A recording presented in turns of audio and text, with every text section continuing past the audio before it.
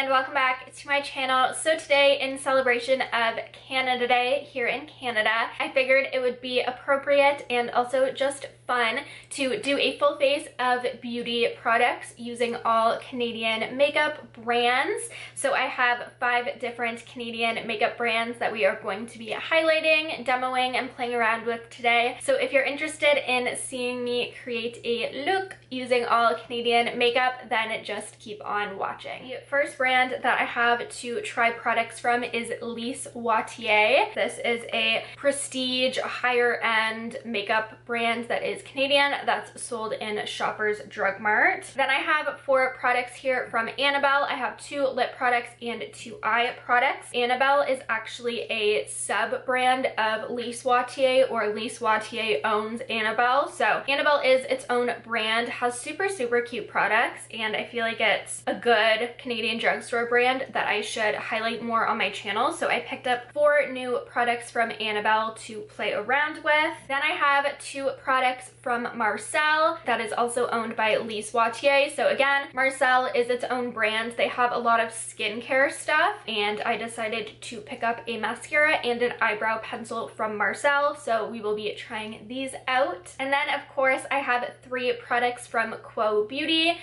Shoppers Drug Mart has their own in-house brand called Quo Beauty, and they just redid their entire line and released a bunch of new products. So I have a full video testing a ton of their new products. I will have it linked in the eye above as well. I have their foundation, concealer, and brow gel to use in today's video. These are new products, but I have tried all of them and seriously love all 3 of these, so we're going to be using these today. And then the brand that I'm kind of cheating with is MAC Cosmetics. MAC Cosmetics was created in Canada, actually in Toronto, which is really cool. I believe Lise Watier, Marcelle, and Annabelle are all based out of Montreal. And then I'm not sure about Quo Beauty. I can't really find any information on them online, on the brand itself and like where it's created. But yes, MAC was founded and created by Canadians in Toronto, but it is now managed and distributed out of New York, I believe. We are going to go in with their liquid foundation.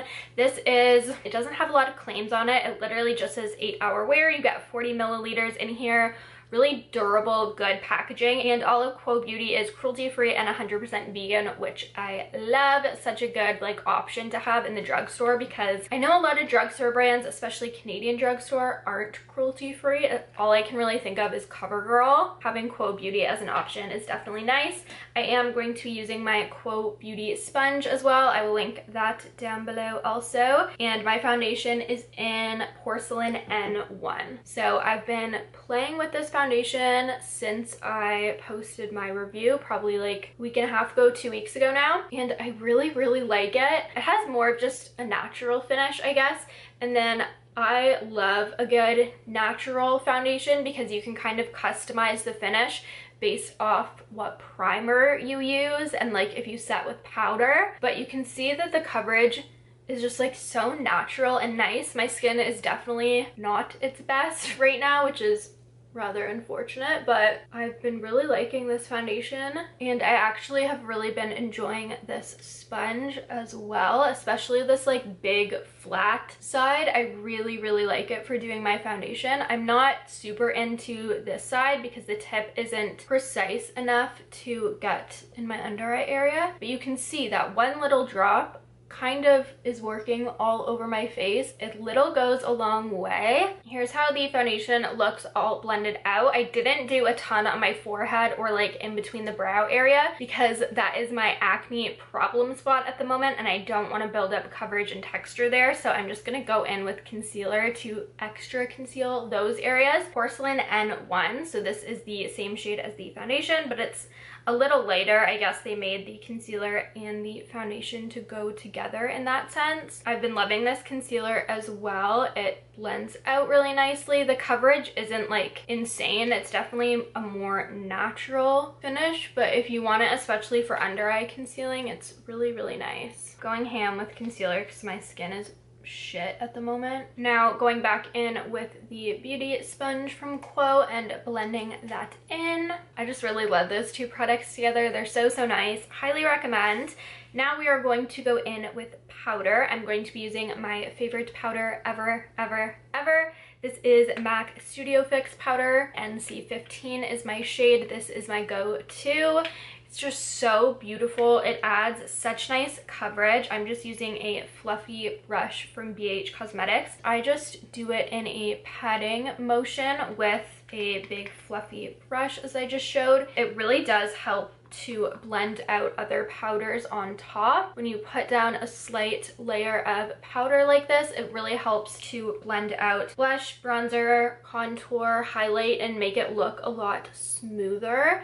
So I just love doing this. I don't do it every single day. Sometimes I don't set with powder at all, but especially if I'm going out or I just want like a smooth, flawless face, or if my acne is bad, I reach for this powder. It's so good. Definitely my favorite, like, can't live without product from MAC. Here's how the skin is looking all set with powder. Super smooth, flawless. That's why I love that powder. Doesn't look cakey, doesn't look dry, but we're looking very flat. So we're gonna go in now and add some definition. I've never tried this product before. I went to Shoppers and I asked the woman working in the cosmetics department what the two most popular Lise Watier products are, face products at least, and she suggested the Havana bronzing powder as one of them. So this packaging is so gorgeous. This is one of Lise Watier's best-selling hero products. So they have this bronzer in light and in matte. This is just the classic. It has a bit of a shimmer to it, which I thought would be very pretty for summer. It looks very pretty. So I'm going to use the Sephora Collection Pro Airbrush 55, my favorite brush for powders or bronzer. All over bronze. Whoa, that is very pigmented. Ooh, that looks really nice. Okay, I think I understand why this is one of their best-selling products. It's such a nice tone and it's very smooth and buttery on the skin. Here's how the bronzer is looking on the skin. I'm honestly so impressed with this. It is so buttery and smooth, and it's a really nice tone for me. I'm glad I didn't go with the light one. This one is gorgeous. Pretty pigmented, but not too like chalky at all. I didn't get any kickback in the pan at all. It's really nicely pressed. 10 out of 10 on this guy so far. I'm really excited about that. Now for highlight, I'm going to go in with a product that I know and love. This is the other MAC product that I have, so forgive me for these. They are made in Canada though, and they were founded by Canadians in Canada, so I feel like it's okay. This is the Extra Dimension Skin Finish in Double Gleam. One of my favorite highlighters ever. It's so pretty. It looks like I've like never used it, but I seriously use it all the time and I love this shade. So I'm gonna use the Morphe R36 brush and we are going to put this pretty much all over my face. You guys know I freaking love highlight. Look how this shade is gorgeous with that bronzer. I can just tell I'm gonna love that bronzer. So I'm going to highlight pretty well all over like I normally do. So pretty. It looks amazing with the bronzer. I'm very happy with that. Now we are going to go in with our second and last Lise Watier product. This is the blush.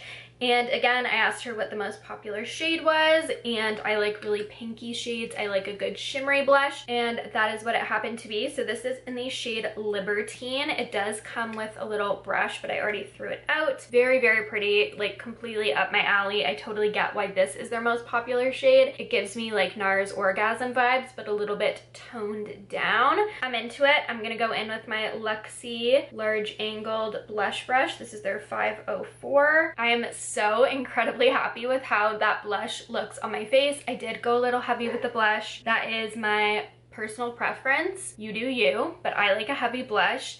This shade is absolutely gorgeous. Love this. Love the bronzer. Definitely makes me want to try more from Lise Watier. For brows, we have the Marcelle Hypoallergenic Nano Eyebrow Liner. This is a retractable pencil, extra precise, waterproof, natural finish, super long wear. This is in Fair Ash Blonde. They had a lot of shades in this, which I always appreciate. Typically with drugstore brands, you get like blonde, brown, black. So I liked that they had a more diverse shade range. So I went for the Fair Ash Blonde.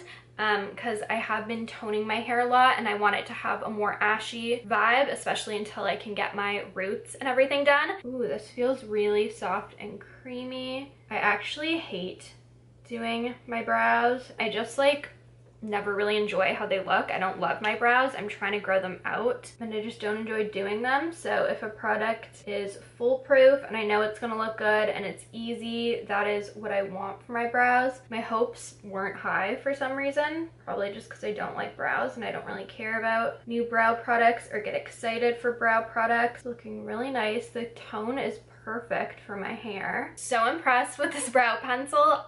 It might replace all of the current high-end ones in my collection. Very precise. I love the spoolie. It's pretty like powerful and doesn't feel super flimsy. Pretty much all I could want in a brow pencil, so I'm very happy. Again, I don't have amazing brows, so don't judge. Now I'm going to go in with the Quo Beauty Brow Defining Gel in Blonde 36, which I've used and know that I enjoy. This one is a more, it looks very cool tone on the package, but it is a more warm toned brow product. Wow, you have to be super careful with this because it's a little bit wet and it's very pigmented. Do you see this pimple that is literally in my eyebrow? So infuriating.